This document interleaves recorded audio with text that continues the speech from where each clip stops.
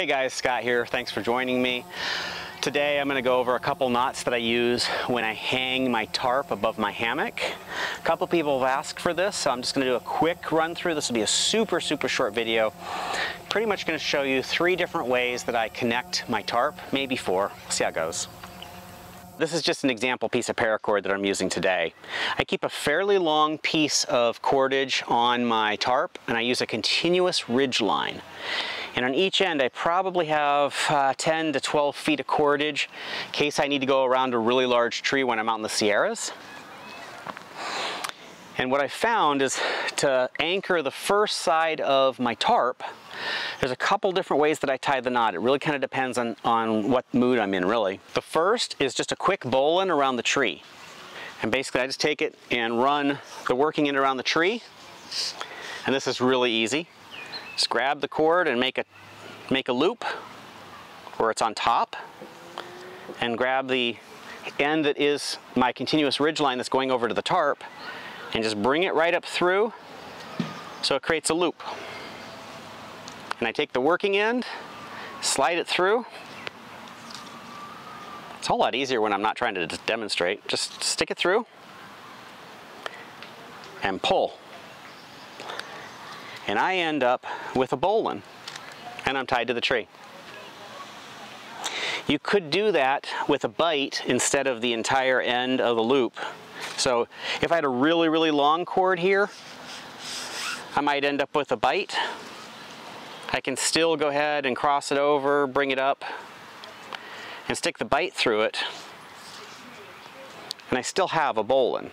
And that way I don't have to worry about all of this extra cord.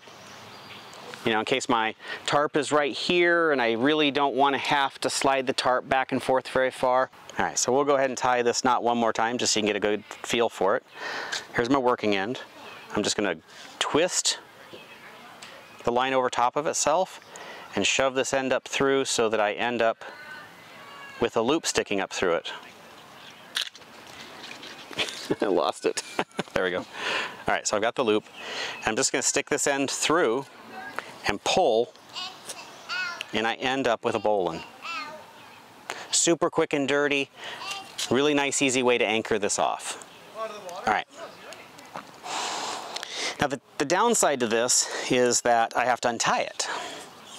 So, the other way that I usually do it is I put a loop in the end of this rope, and a lot of times what I'll do is just throw a bight and tie a quick figure 8. You could tie any loop knot you like, but it doesn't matter. Tie a loop, grab a stick, and just stick a loop up through the end, and stick your stick in it. And I now have my ridge lines tied off, and in the morning I basically just pull that out and I'm done. I pack up and go. I'm going to show you the other end. So once I get one end anchored, I have to pull this tight. So I tie just a real quick trucker's hitch. I just grab my cord, twist it over top, and I take the piece that's going around the tree and stick it through the loop, pull it through like this, and then double it back on itself. Like that. This is the side that's going to where my tarp is, and I take this end and run it through the loop, and as soon as I put some back tension in on it, this knot bites down and I'm pulling back, and all I can then tighten this up, and that pulls or loosens up my tarp. When I get it to here, all I do is pinch. Let's see if I can get this right.